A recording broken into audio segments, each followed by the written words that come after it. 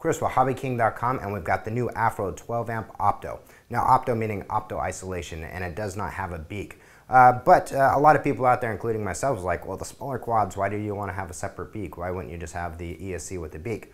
A lot of the new flight control systems, and including FPV gear, can accept direct input, which is a much higher input, meaning a 7 to 16 volt input range, and like the Naze 32.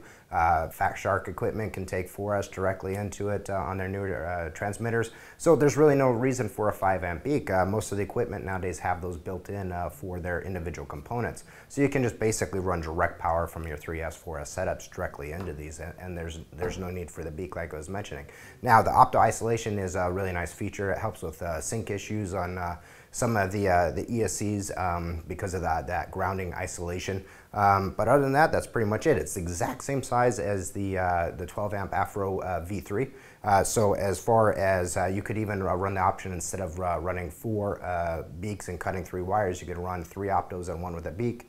And so you'd still have that, and the software, of course, is all the same on them. And I mentioned the footprint and the weight and the size is all the same, so that would absolutely work in that type of application as well. Guys, it's the new 12 amp Afro ESC. Check it out. It's up on the new items page, and as always, subscribe to our YouTube channel. We'll see you guys next time.